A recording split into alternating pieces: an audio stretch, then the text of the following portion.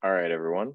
Welcome to this year's first ACOM seminar. It's my pleasure to introduce Dr. Coty Jen, who's an assistant professor in chemical engineering at Carnegie Mellon University, and also a member of the Center for Atmospheric Particle Studies. Just a little background on Dr. Jen. She got her bachelor's in chemical engineering at Columbia University and her master's and PhD in chemical and mechanical engineering at the University of Minnesota, Twin Cities. And she did her postdoc at the University of California at Berkeley. Her research and educational pursuits focused on understanding how the chemical composition and physical properties of atmospheric aerosol particles influence air quality and climate.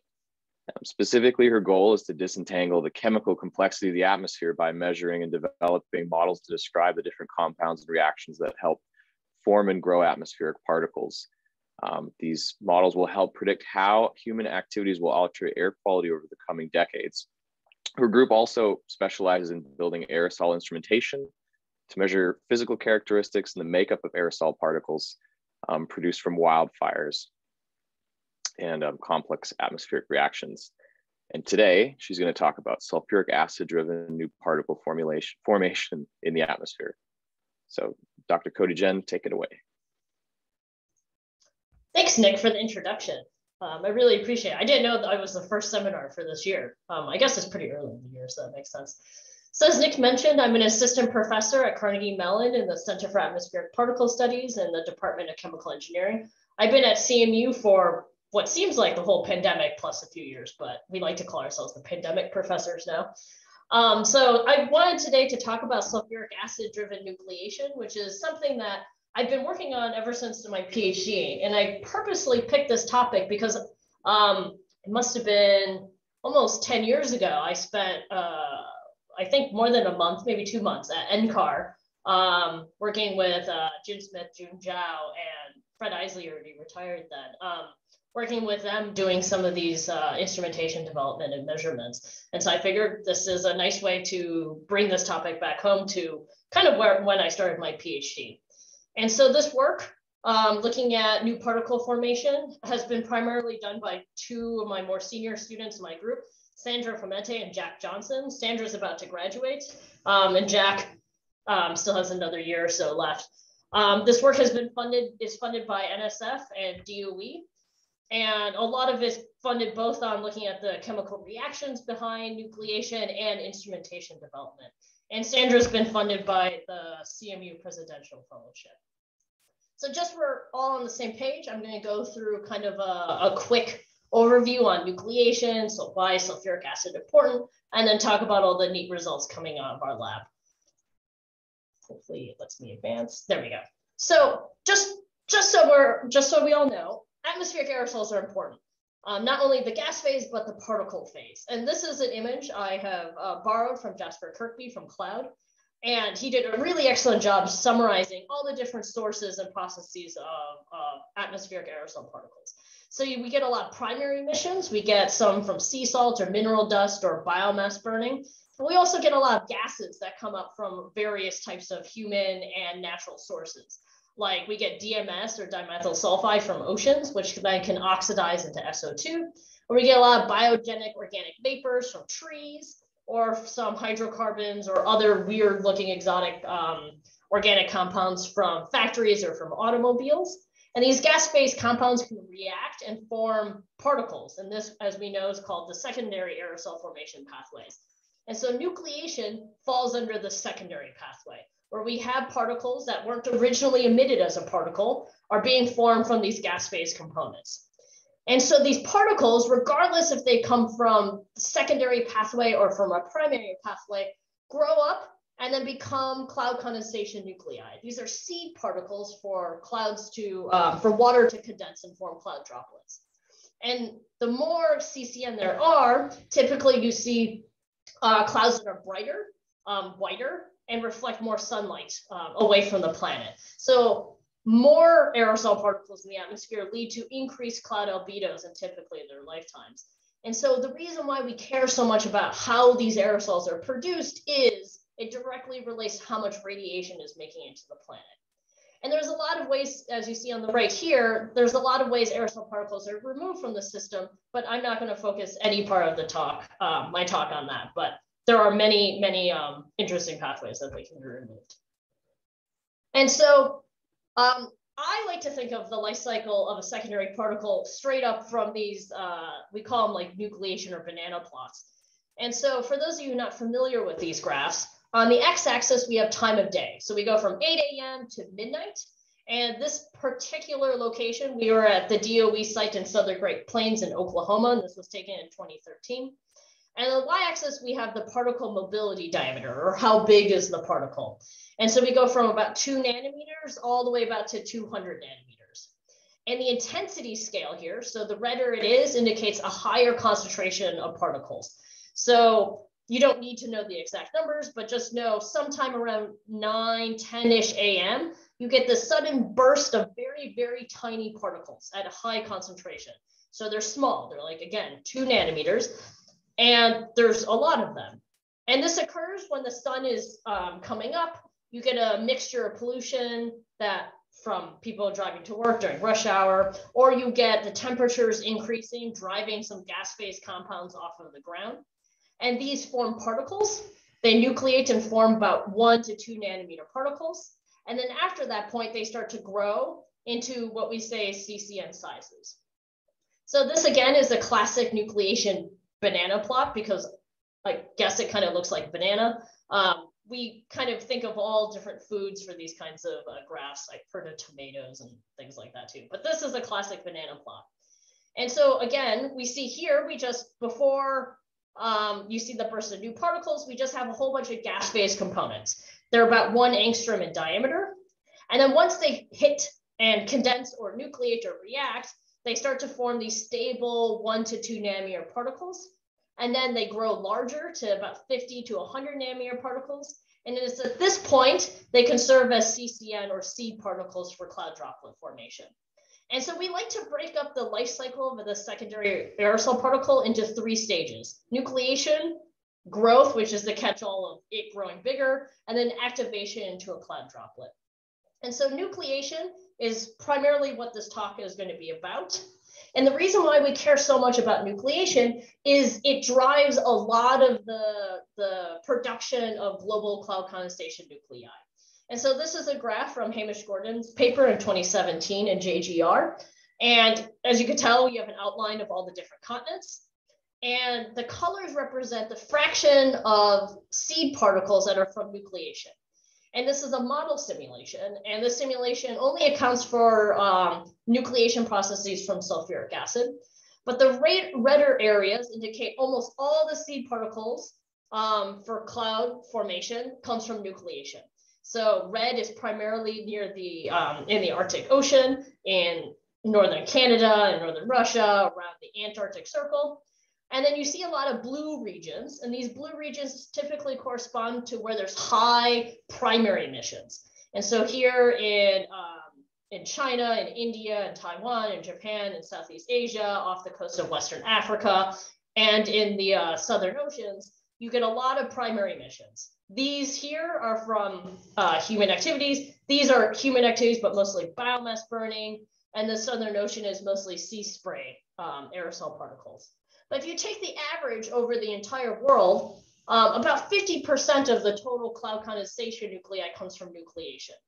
And again, this was a pretty simple nucleation model in this simulation. If we add more types of pathways for nucleation, these numbers could change. But clearly, this is an important pathway for aerosol production and for formation of seed particles for clouds. And so when I first started looking at nucleation for my PhD, we knew that it was primarily driven by sulfuric acid. And so here's a paper from Coty Jen's paper from PNAS in 2012, where on the y-axis, he plotted the nucleation rate. So this is the formation rate of 1 nanometer particles, the concentration of 1 nanometer particles every second. And so this is telling you how quickly these particles are being formed. And the x-axis, we have the concentration of sulfuric acid measured in the environment. And each of these colors represents a different location around the world. We get very, very polluted places like Mexico City in red. And this kind of turquoise color here is Atlanta. And then you see Boulder here is in this brown color. So not super polluted, not super clean either. And then you get like what we consider more clean conditions like Huhtila Forest in Finland. And then Macquarie Island, so on and so forth. So this is, you know, a handful of locations. And we see that there's a clear relationship between how quickly particles are formed, or the nucleation rate, and the sulfuric acid concentration. The more sulfuric acid concentration there is, the more particles you're producing and at a faster rate. And so we knew about this relationship, and we hypothesized that sulfuric acid must be the key component driving nucleation in these locations. And so a lot of folks were looking at, can sulfuric acid nucleate by itself? Can a sulfuric acid molecule collide with another sulfuric acid molecule, reduce try to reduce the surface area and minimize the free energy to form a particle? And this was all captured in the classical nucleation theory, or Kelvin effect or droplet theory, whichever has many different names.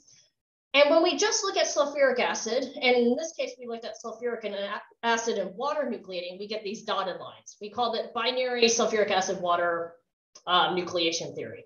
So this predicts that a nucleation rate of, let's say, 10 to the 0, which is 1, would need about 2 to 3 times 10 to the 9 sulfuric acid concentration. Whereas in the atmosphere, we are observing that at orders of magnitude lower sulfuric acid concentration. So the question is, why does classical nucleation theory predict nucleation rates that are so much lower than what we're observing in the atmosphere? And there's a couple of reasons for this, and these are all pretty well known. First and foremost is classical theory fails because you're taking a bulk property like a vapor pressure, or you're taking a surface area at surface energy, and you're extrapolating it down to 1 nanometer. 1 nanometer is like a couple of molecules just hanging out. How do you describe a couple of molecules hanging out having a vapor pressure or having a surface? It's a little strange down in that size range. And also because in that size range, there's a lot of quantum mechanical effects. Like you get a proton transfer, you can get hydrogen bonding, so on and so forth. And another problem with classical theory, and this is probably the biggest one, is we don't actually know the composition of these little particles at 1 nanometer. They're not all sulfuric acid. They're not all sulfuric acid water. They probably have other junk attached to it. And classical theory assumes all these clusters of the same size are composed of the same number of molecules and the same composition. And so clearly, this is not quite the theory that's going to let us predict nucleation rates accurately in the atmosphere. And so a new model was developed, and it's new in that, it just follows chemical kinetics. And I come from a chemical engineering background, and I've taught chemical reaction engineering for like 6 semesters now.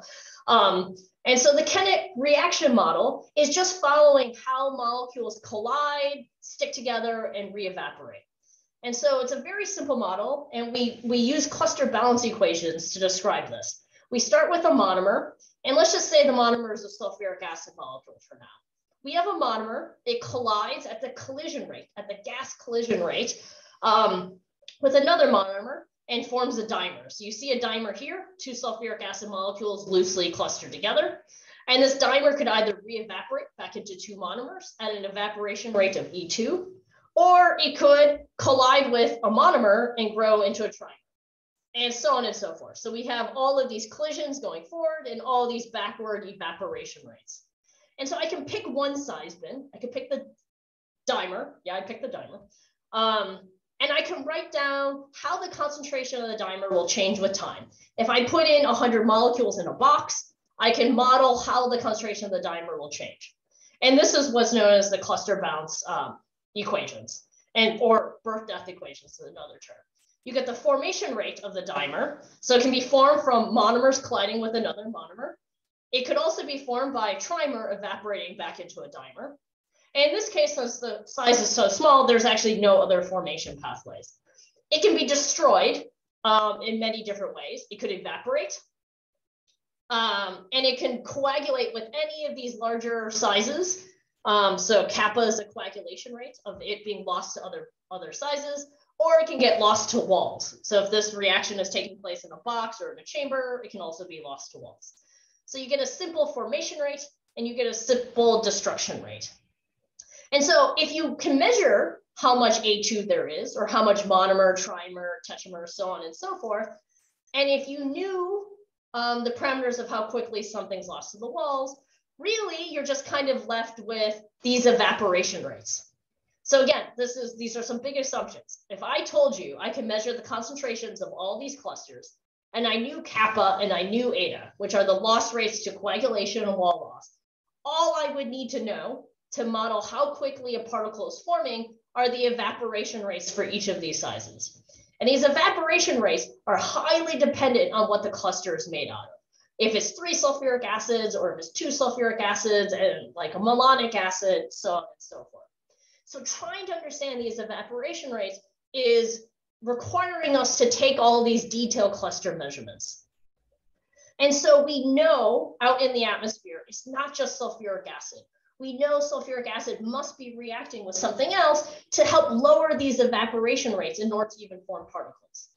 And we got the first, I'm only going to highlight one study here because, yeah, I kind of like this study. But there's many other studies that have been showing this around the same time period that were showing that there's definitely other compounds out there in helping with nucleation. I'm not sure what happened to the title there. So this study was done by Rodney Weber and Pete McMurray, and must have been mid-1990s. And they're in the Macquarie Islands, so off the coast of Australia. And they were taking particle measurements. So they're looking at the concentration of 3 to 4 nanometer particles. And they were kind of sailing around. They were going around the island, and they were seeing that when they were downwind of Macquarie Island, they saw many, many more 3 to 4 nanometer particles. When they were upwind of the island, be it north or south, depending on which way the wind direction was going, they saw almost no tiny particles. So there was some correlation with emissions coming from Macquarie Island that was leading to a burst of tiny particles being formed, in addition to sulfuric acid being around. And so it turns out Macquarie Island is a really popular hangout spot for penguins. And they believed at the time that it was these penguin emissions, which, if anyone's gone bird watching, smell awful.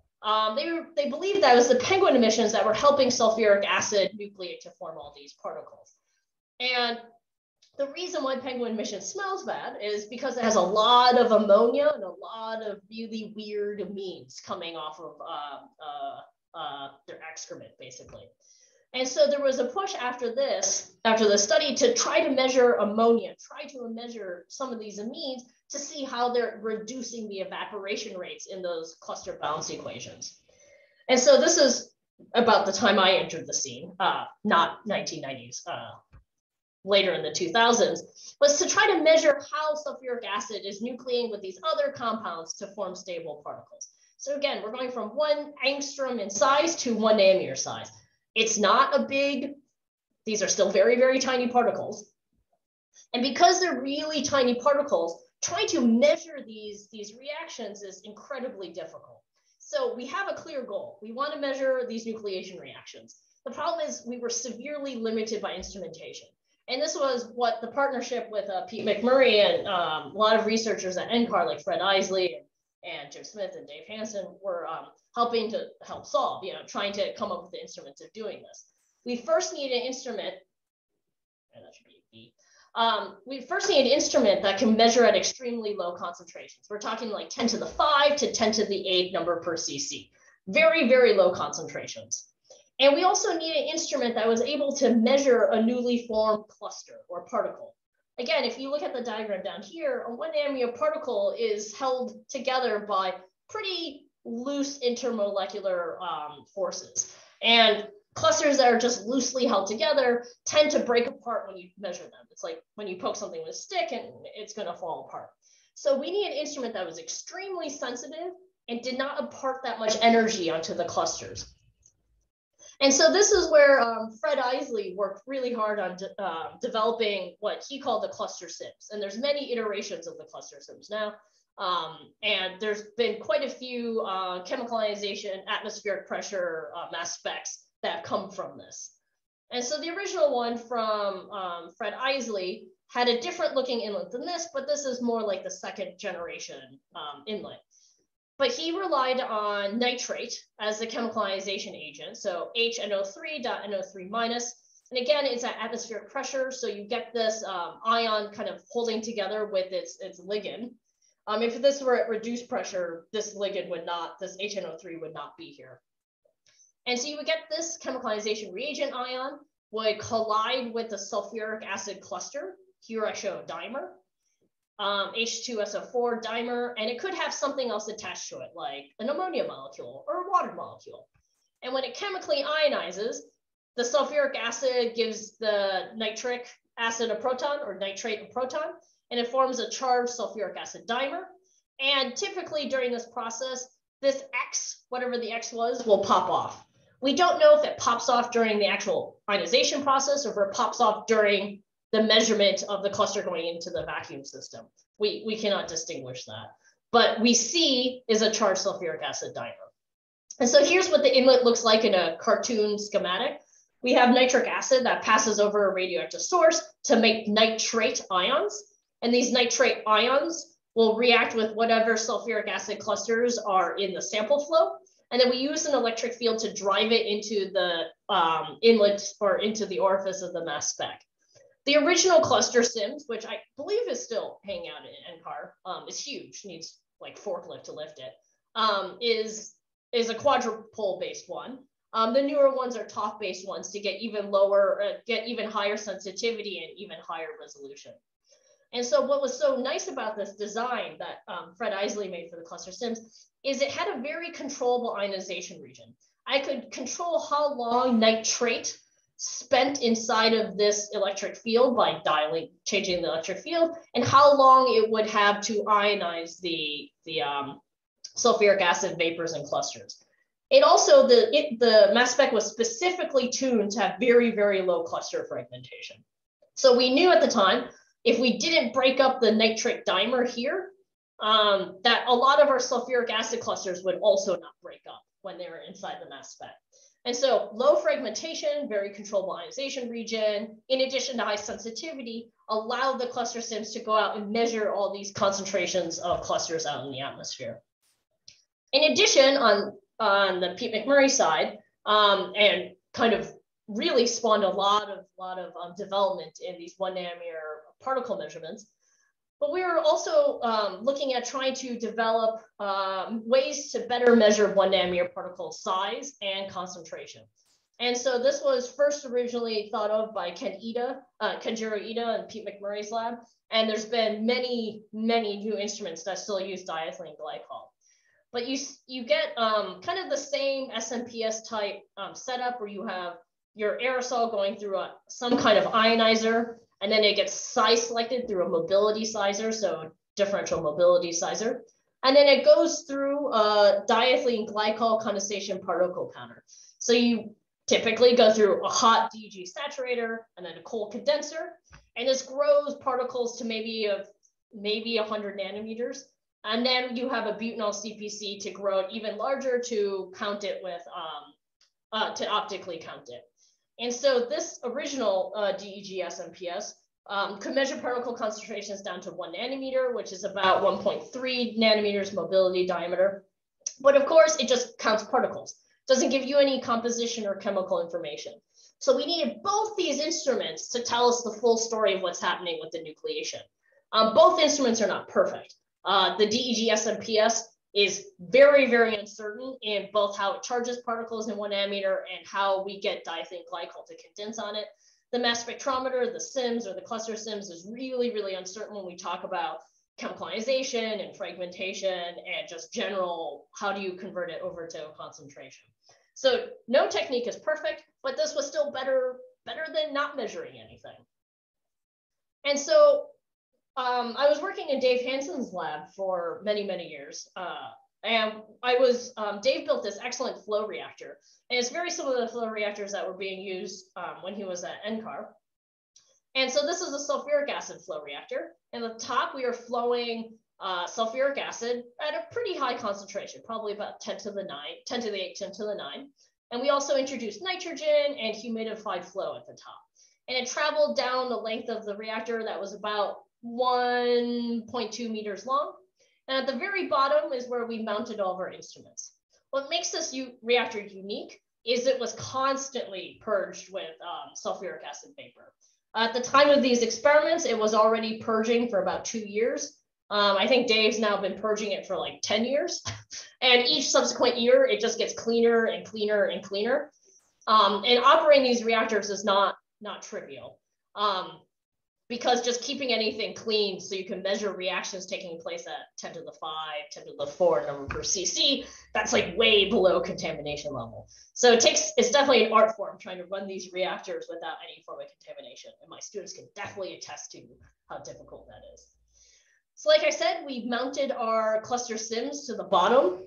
And here's the same schematic of the transverse ion inlet that I was talking about in the previous slide. And some bit above it, we mounted our DEG SMPS, and then we would inject a base compound like ammonia or amines into the flow reactor and then measure the resulting particles and then measure the resulting gas phase and cluster concentrations with the mass spec. And so we had roughly a 3-second nucleation time from when we injected the base reacting with sulfuric acid going down. So 3 seconds isn't that long, but it's certainly long enough to capture things, compounds that are nucleating and reducing evaporation rates to about 10 to the minus 1 inverse seconds. And so this, again, is the general setup. We focused first on emissions that we thought were penguin emissions.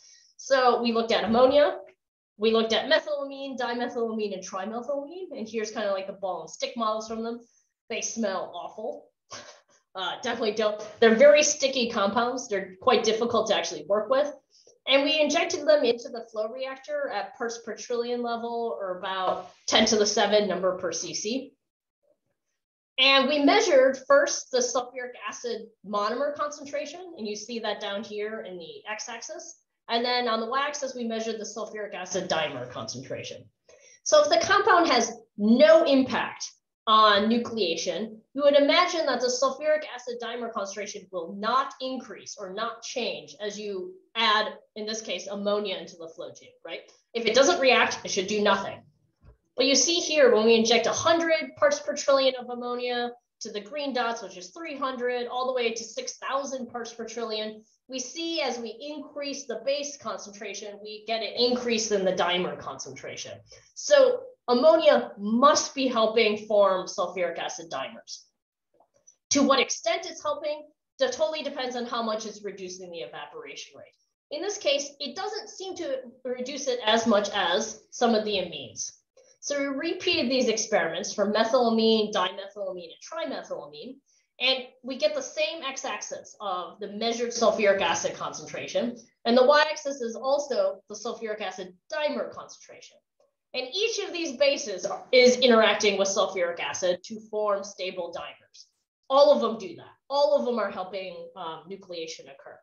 But they seem to help it at different concentration levels. So at like 3 parts per trillion of dimethylamine is about equal to like 300 parts per trillion of ammonia in producing that same effect. And with methylamine, you need 20-ish parts per trillion to get that same effect. And so based just solely on how much base you need to increase the dimer concentration, we concluded that ammonia, not great at enhancing nucleation rates. And methylamine comes in as a, strong second, third, I guess. And then trimethylamine and dimethylamine, based on the results, were actually kind of similar. They're both very good at enhancing nucleation rates, which also means decreasing those evaporation rates of clusters, sulfuric acid clusters. So this was a super neat study. And the next study was, okay, there's other junk in penguin emissions that also smells bad. And we wanted to look at diamines. These are, as we kind of hypothesized at the time, well, it has 2 amino groups. And 2 amino groups means it can proton transfer twice with sulfuric acid. So it should, in theory, make a ton more particles with sulfuric acid. We looked at ethylene diamine, tetramethyl ethylene diamine. This one kind of doesn't follow the pattern only because I just happened to find it in the chemistry stockroom. But butane, diamine, and pentane diamine.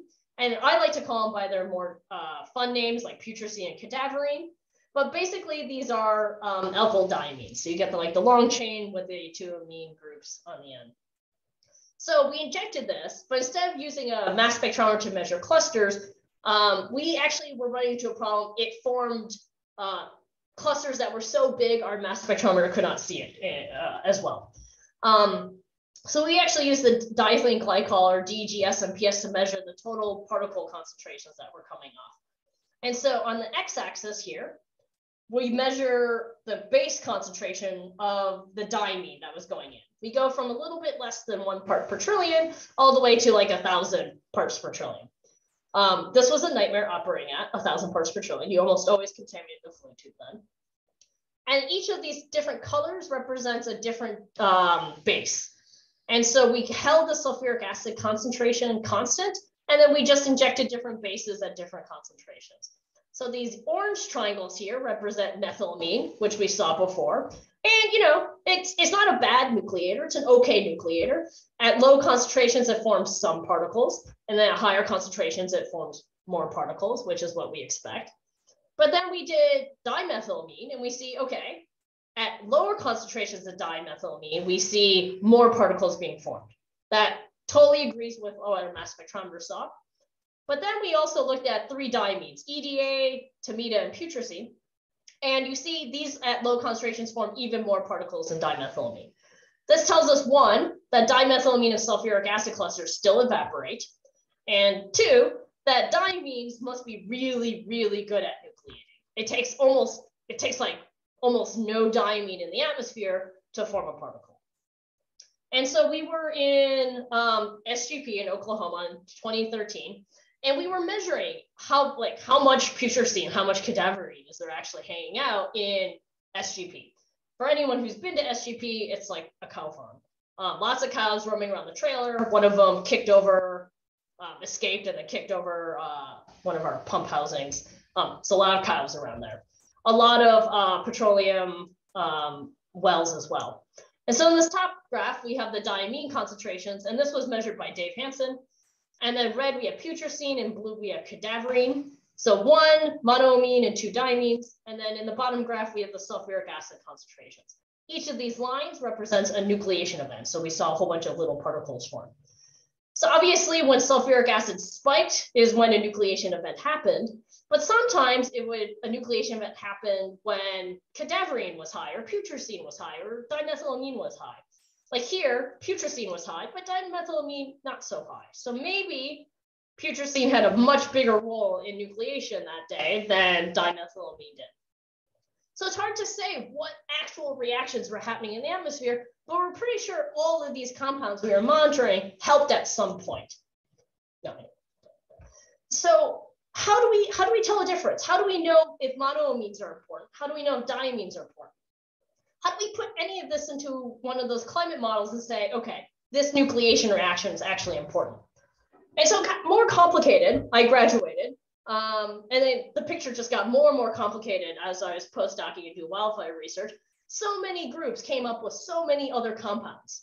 And my group just recently, we have a paper under review right now looking at alcoholamines, so monoethanolamine, diethanolamine, triethanolamine.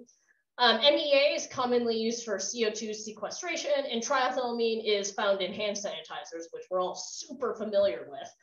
It leaves that really kind of slimy feel on your hands. And so we did similar measurements as we did before, where we get more sulfuric acid dimer concentrations with more MEA injected into the tube. And so we did this for these 3 compounds, and we see, oh man, there's a whole new set of amines out there that can also nucleate with sulfuric acid. So it's not just alkylamines, it's not monoamines, it's not just diamines, it's now alcoholamines. And suddenly this list is starting to get bigger. And then around the same time, there's been some studies showing, well, it's not just single amines that can do it. If you have a mixture of compounds, they can synergistically react with sulfuric acid. So this is from Walker Glassow's paper from Dave Hansen's group, where they measured total particle concentration on the y-axis and DMA methylamine concentration on the x-axis. So here, Walker just injected methylamine, And obviously you get more particles as you inject more methylamine into the sulfuric acid reactor. Here's where you add methylamine and ammonia. So that seems to be like very high, because remember, ammonia is not great at forming particles, but you put a little bit of ammonia in and gosh, it forms a ton more particles. I could just put DMA into the flow reactor and I get obviously more particles than I get with methylamine. But then when I put ammonia in, I get even more particles. Again, ammonia, not great at forming particles, but somehow combinations of an amine and ammonia synergistically react with sulfuric acid to form more particles. So this picture is getting more and more complicated. Before it was just like, okay, we know sulfuric acid is reacting with ammonia or reacting with methylamine or reacting with one other compound and it's forming a particle. Now it's not just one compound. It could be any number of compounds in this complex soup of the atmosphere that could be reacting. And it's not just any compound, it could be any combination of compounds that could synergistically react with sulfuric acid to form particles. So if you talk to a modeler and you tell them, hey, I need you to put at least 100 reactions into your model to predict nucleation rates, they're going to laugh at you. The modeler I know certainly laughed at me. It's just not possible. And if you ask an experimentalist to go and measure every single reaction that could possibly nucleate, we'll probably not laugh. We'll probably just cringe in fear, actually. And so kind of the summary of all the slides I showed before is there's so many compounds out there that can nucleate with sulfuric acid. It seems like every paper I review is like a new compound that can nucleate with sulfuric acid. We know the basics. We know water and amines help. We know ammonia helps. But what I did talk about is amino acids, amides, oxidized organics, ions. We don't know what composition the ions are. We know organic acids can help. We know inorganic acids can help. I mean, the list just goes on.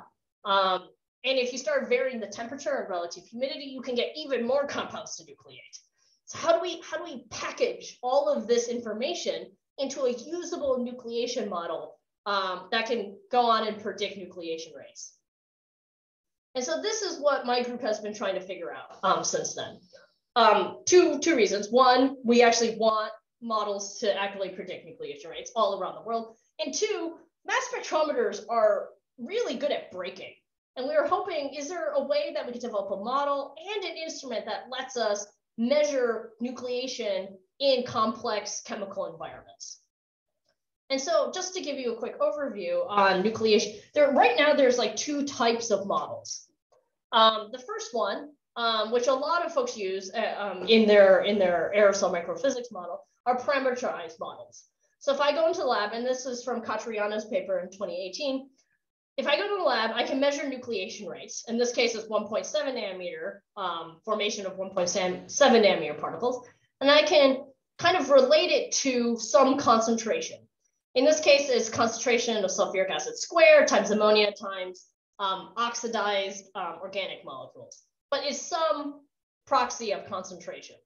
I could fit a line to my data, and I could come up from this line some parameterized or some fitted relationship that if I measure the sulfuric acid concentration, and I measured the ammonia concentration, and I measured the HOMs or oxidized organic molecule concentrations, I could predict nucleation rates. So this is great. These are very simple equations, very easy to implement into a model.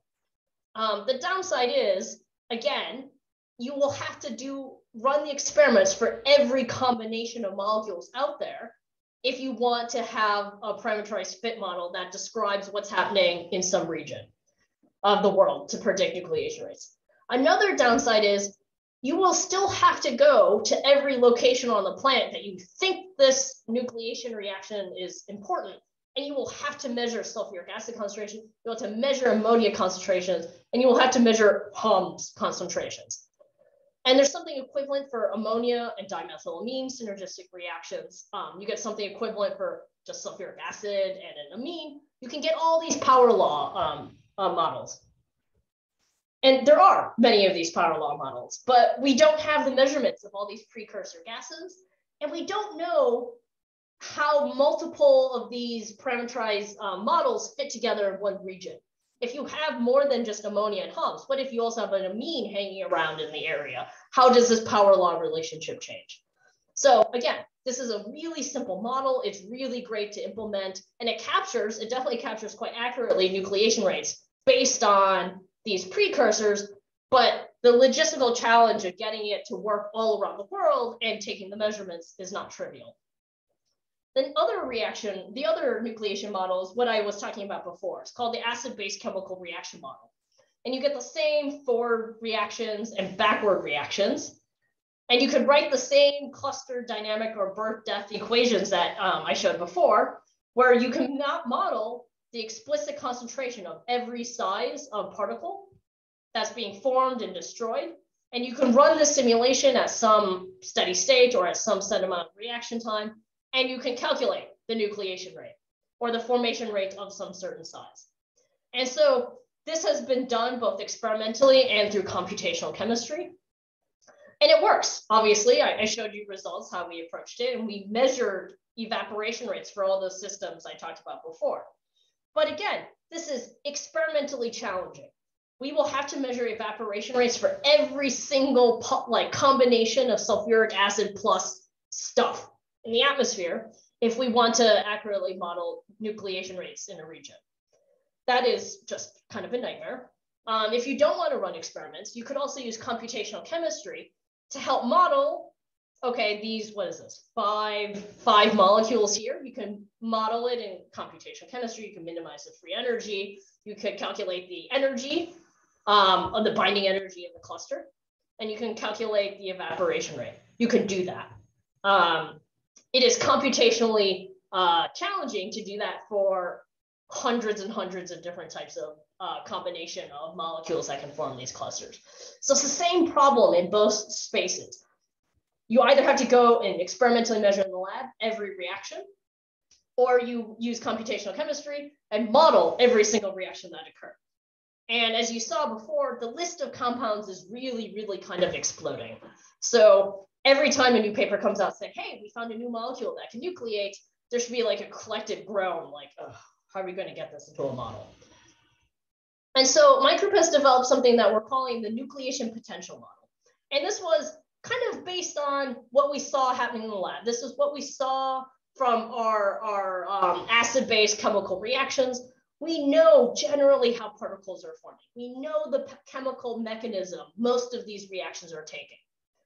And because we know that, and computational chemistry is confirming that, we could actually kind of simplify all of these different compounds in the complex mixture and all the crazy reactions into just one straightforward reaction.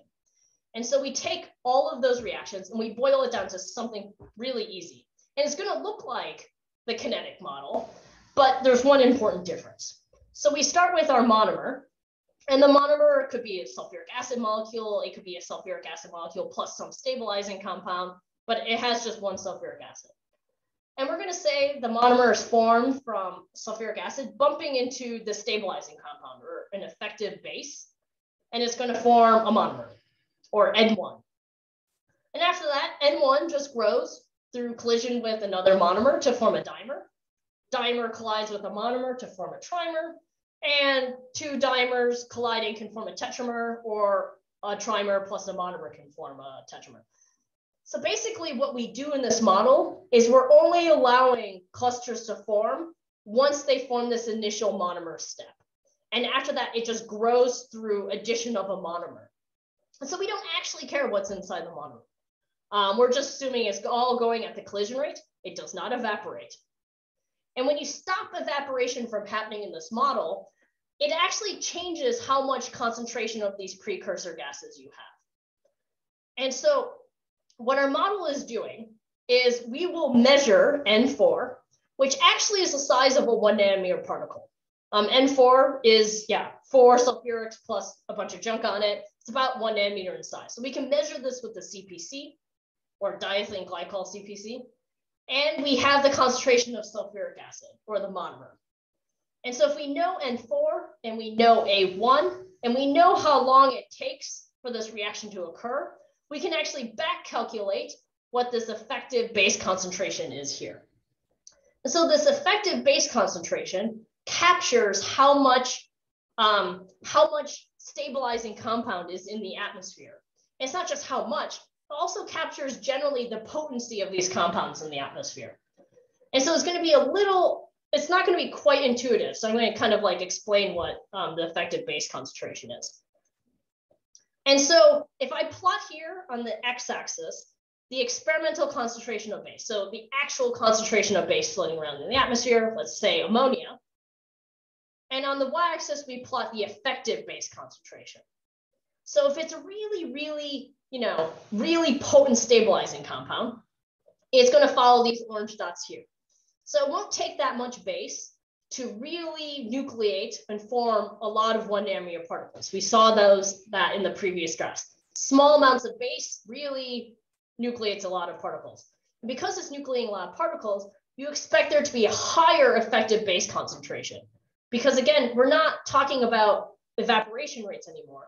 We're talking about, well, if something's super potent and you don't need a lot of it, it's acting as if there's a high concentration of this compound floating around in the atmosphere, like higher collision rates and so on and so forth.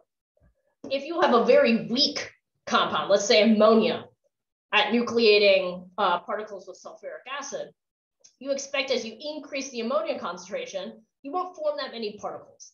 And when you don't form that many particles, you get a much, much lower effective base concentration. It's acting as if there's not much ammonia in the system because it's not forming that many particles. So more potent or more epic the stabilizing compound is, the higher the effective base concentration. And the less epic and the less potent it is, the less the effective base concentration is. And we're just talking about single component. We'll talk about mixture in a second. And so here's some results from Jack Johnson's study using this nucleation potential model.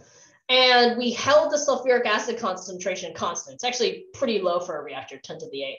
But on the x-axis, we have the measured base concentration. So how much real base there is. And on the y-axis, we have the effective base concentration. And the blue dots, we have our ammonia. And the red is dimethylamine. I screwed up the labels here, I'm sorry. Red here is methylamine. Please scratch that. The black triangle should be dimethylamine, and the pentagons are actually trimethylamine. So these two top ones are dimethylamine and trimethylamine.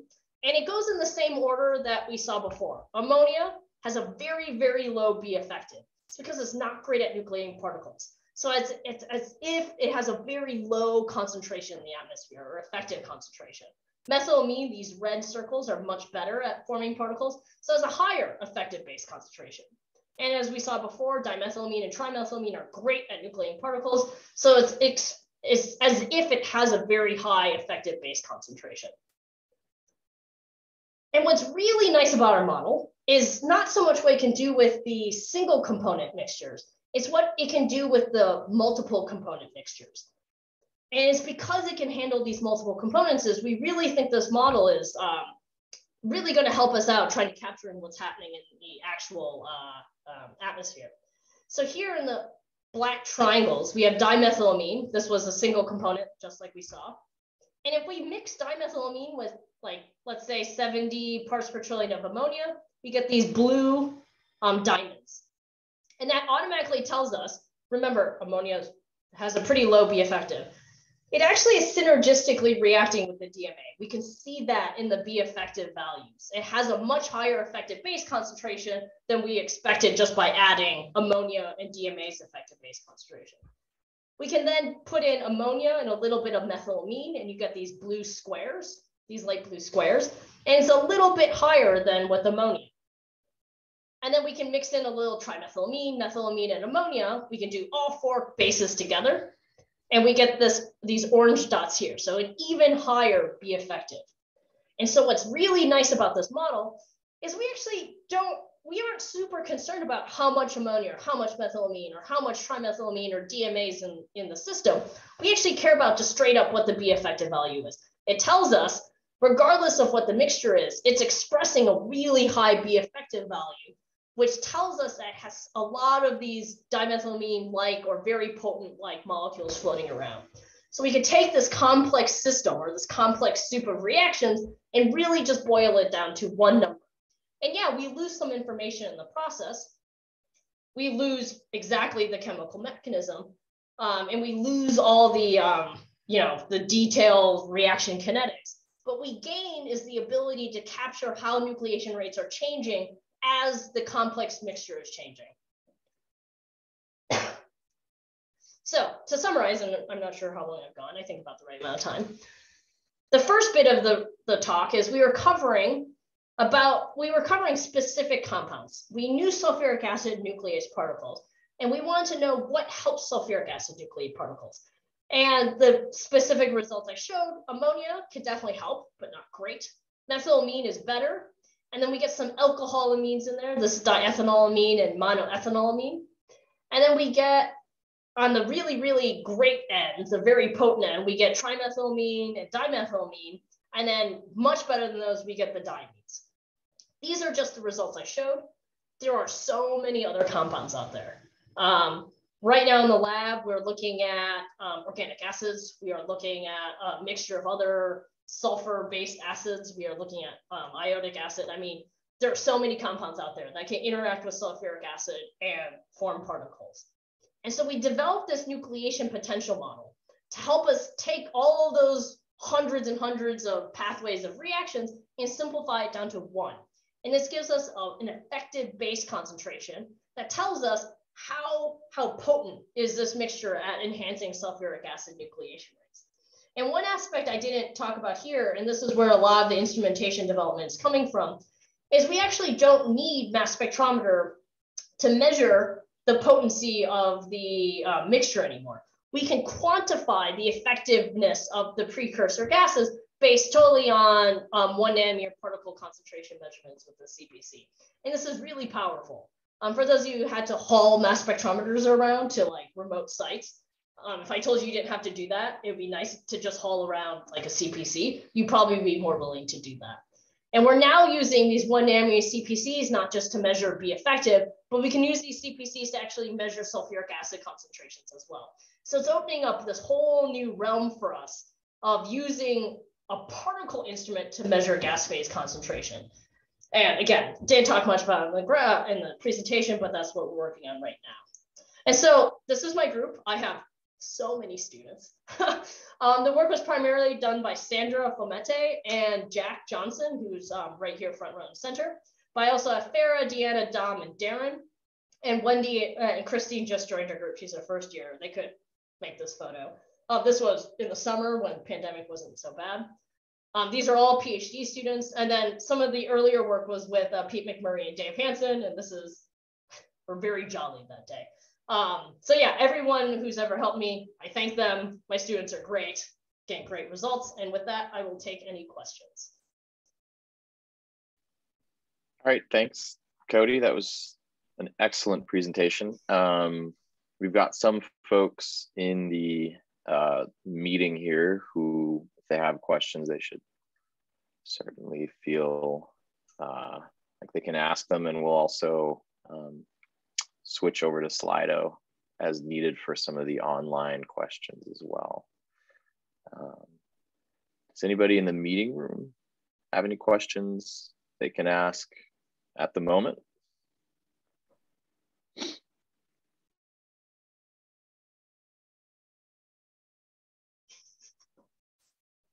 Sorry, I saw Ollie just logged in.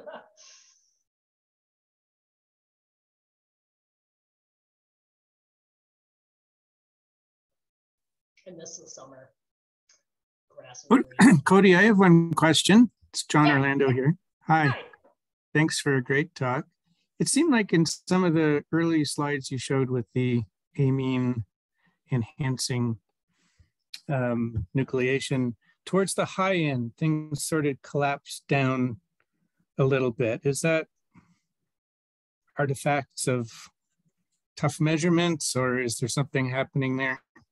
Let's see if I can pull that up super. How did I? Yeah, I know what you're saying. So like here, like it seems like if I look at this graph, dimethylamine, it like, not only does it collapse down, but you get that like turning over effect. Right, right. Yeah, this is totally this is more of a issue with the flow tube. And so we're operating our tube at extremely high sulfuric acid concentrations. So like I think the highest people have observed out in the atmosphere for sulfuric acid is like 10 to the 8. We typically operate at high 10 to the 8, 10 to the 9. And now we're putting in a lot of amines, like 200 parts per trillion or something. Dimethylamine concentrations in the atmosphere on average are probably single digit or maybe tens of parts per trillion. The fact that we have high sulfuric and high amine concentrations means we're just forming a lot of particles. And so the reason why these curves all collapse is the coagulation rate is super high. There's just so many particles being formed that it's basically eating the dimers faster than they can get formed. So that's totally a figment of the flow tube. And you get this like turning down effect, like up here. Can you, hold on. So this turning down, like it flattens out here, that's also for the same reason. You keep increasing sulfuric acid concentration and you're forming higher and higher particle concentrations that will just keep scavenging your small cluster concentrations. So, yeah. Makes perfect sense. Thank you. Yep, no problem.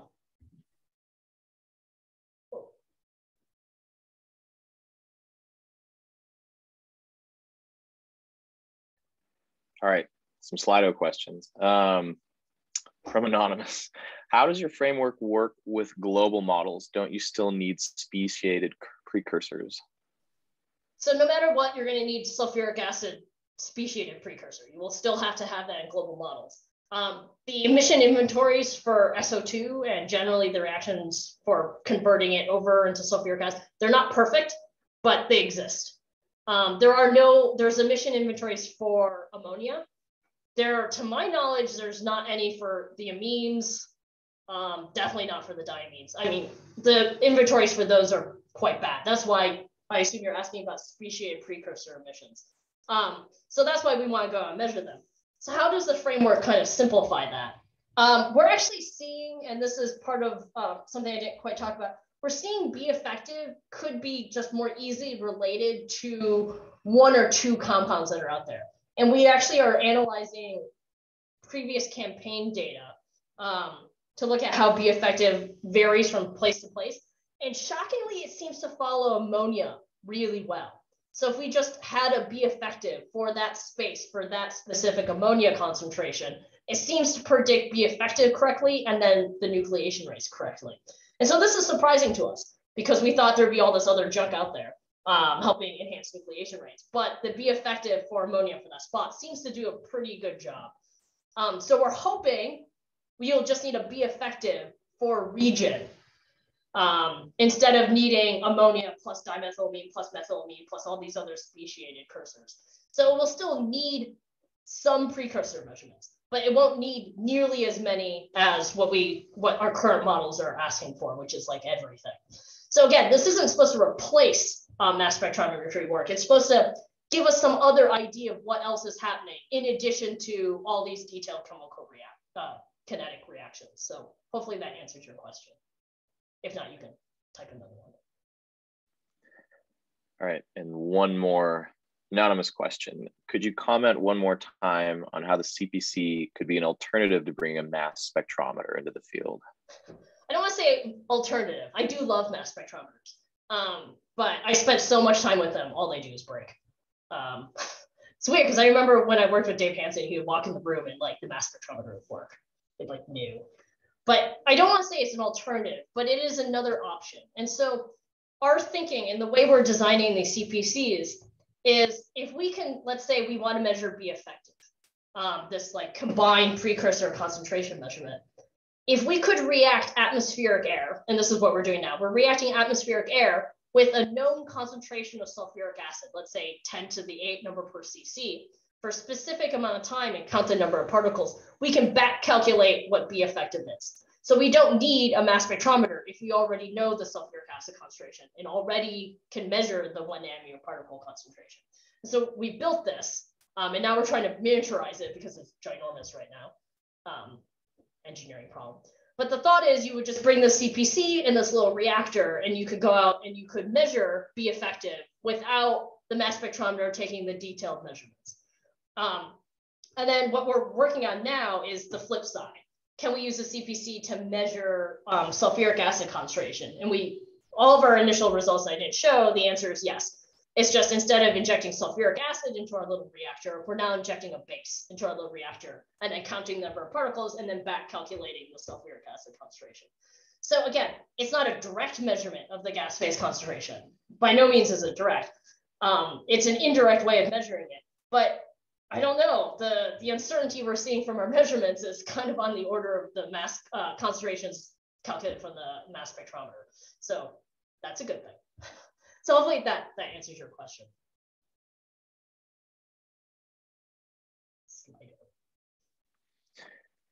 We'll give it a few more moments. If anyone's got a question, go ahead and submit it to Slido. It'll take a little bit to get moderated. If anyone else currently in the meeting room has any other questions, please feel free to just go ahead and ask them. Hey, Coty, this is Ale. I caught last part of your talk. It was really good. I just wanted to ask you if you could comment about temperature dependency, water content of the air parcels you'll be measuring in the field, and what you've done in the lab, and land versus sea situations. Yeah. So, so your first part about temperature. So we're looking at temperature dependencies right now because actually we're trying to put these CPCs on places that tend to be much colder than our lab. Our HVAC in our lab is broken. Be effective which isn't super surprising, be effective will go up at lower temperatures. It's reducing evaporation rates in the full reaction mechanism scheme. And so because it's reducing evaporation rates, it's showing up as a higher be effective. You're forming more particles with the reactions we're looking at. Relative humidity also plays a huge role on this. We have not explored this mostly because it is not trivial changing relative humidity in our flow reactor and getting it to stay stable.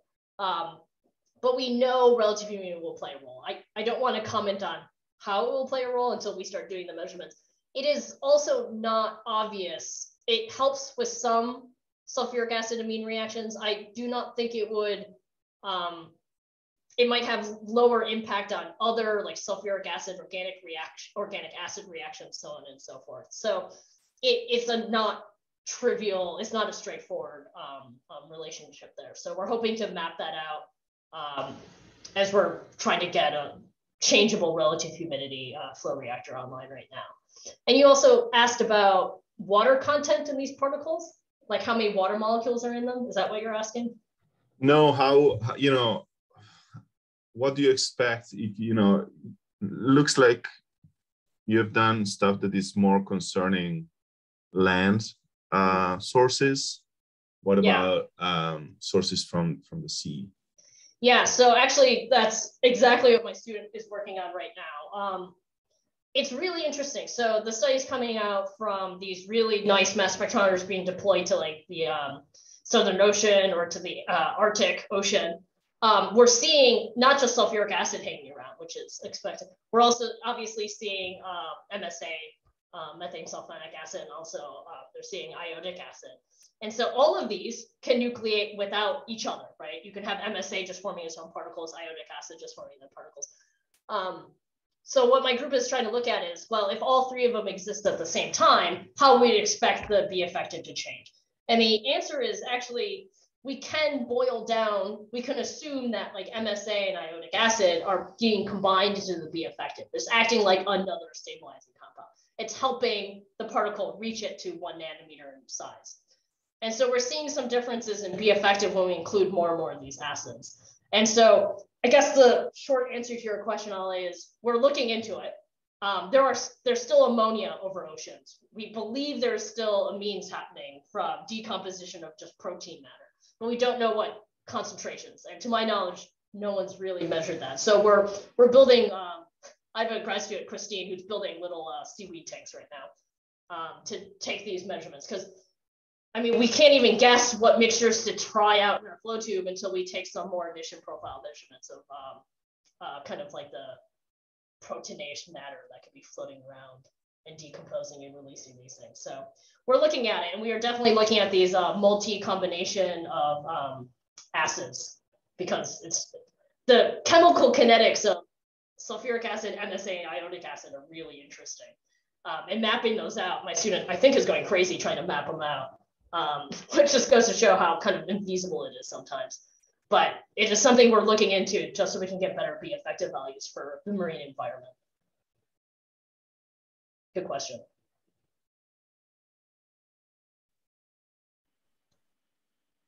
Should I answer the Slido question? Sure, it seems quite related, but yeah. I was gonna say, I feel like there was some overlap. Yeah, there's definitely some overlap. I mean, so HUMS definitely impacts it. And basically anything that will stabilize and help form a 1 nanometer particle will show up in a higher B effective. And so what's great about our model is we aren't so concerned about what those compounds are. And that's not super satisfying. In the end, we do want to know what compounds are actually helping form particles, because how do we come up with policy, or how do we come up with like control measures to stop the formation of these particles if we don't actually know what's being formed? But until we get much more robust, reliable measurements of all these precursors, we can settle with B effective just so we can do a better job predicting nucleation rates based on kind of the potency of the general mixture of the atmosphere. So HUMS is something we have not put into our flow reactor, mostly because it's not like a compound we could just like buy from Sigma Aldrich and stick in.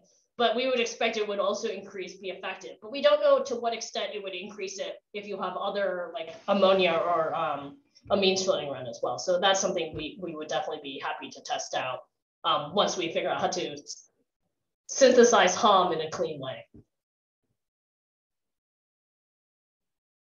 HUMS? I've got a question. Yeah. Hi, Coty. This is Brett Palm. Thanks for that nice talk.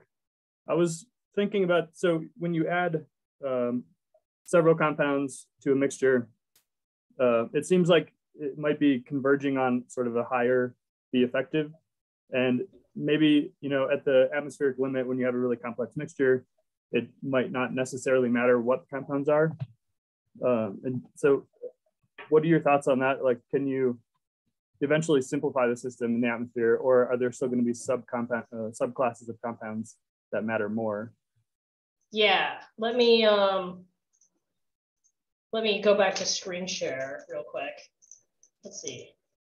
All right, hold on.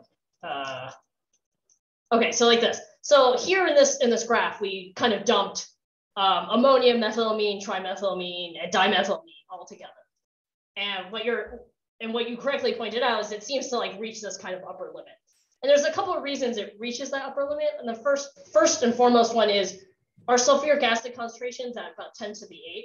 And we're actually limited, particle formation is now limited by the number of sulfuric acid molecules hanging around. We just can't form any more particles because there's just not enough sulfuric acid. There's just too much base floating around. And this is probably what's happening in the atmosphere. There's typically a lot more ammonia, definitely a lot more than 40 parts per trillion. There's usually like, you know, parts per billion level ammonia floating around. But there's always like few parts per trillion of amines and plus a very high concentration of ammonia compared to the sulfuric acid concentration that's like 10 to the 5, 10 to the 6. We're almost always going to be sulfuric acid limited. And so we're going to operate in this regime where we might be not producing or seeing a major B effective change as you change the base concentration, as like the mixture changes, mostly because your sulfuric acid will just be stopping the sheer number of particles being limited. But the reason why so it seems like B effective depends on sulfuric acid concentration, but the way we're running our instrument, the CPC with the low reactor, is we actually set how much sulfuric acid we put in. In this case, we're going to set it at a pretty high concentration, like 10 to the 8, 10 to the 9. So it doesn't matter what sulfuric acid is in the atmosphere. We can still measure B effective.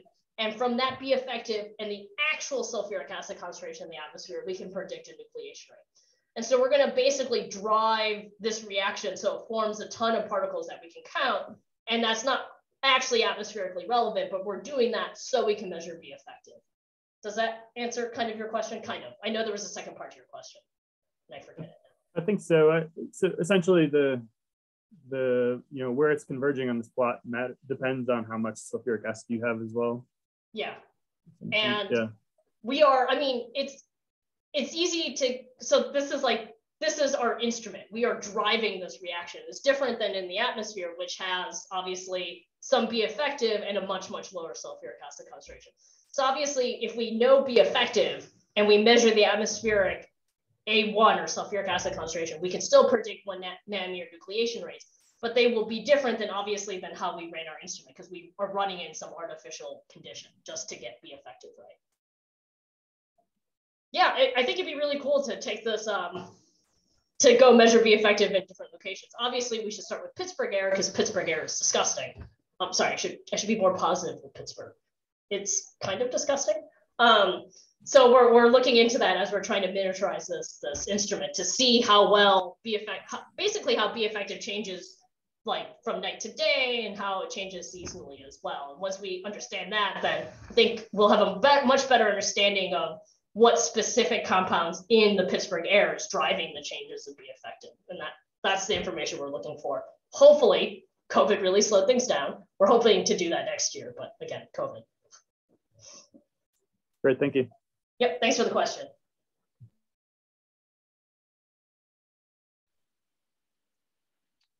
All right, I'm guessing we don't have any more questions from Slido, but maybe we should check just one last time.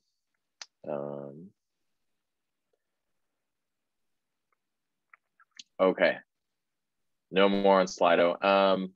Well, we are at 10 minutes past our normal allotted time, so I think it's a good time to close up. Thanks everyone for asking questions. Really appreciate the discussion we've had at the end, and let's all join in thanking Coty again for giving us a great seminar. Thank you very much. Thanks, Nick, for having me here, and Ollie for inviting me.